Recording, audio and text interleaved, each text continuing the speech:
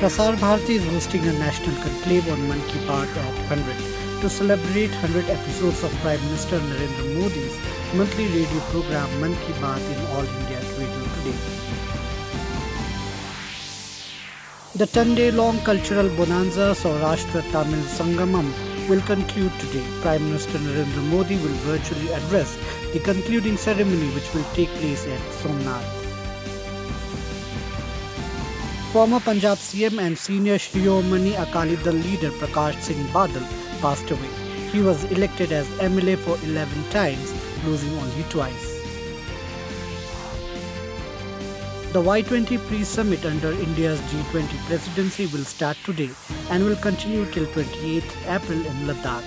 It will bring together over 100 delegates from 30 countries to discuss issues concerning the youths of the world. Prime Minister Narendra Modi has acknowledged the success of Ayushman Bharat scheme.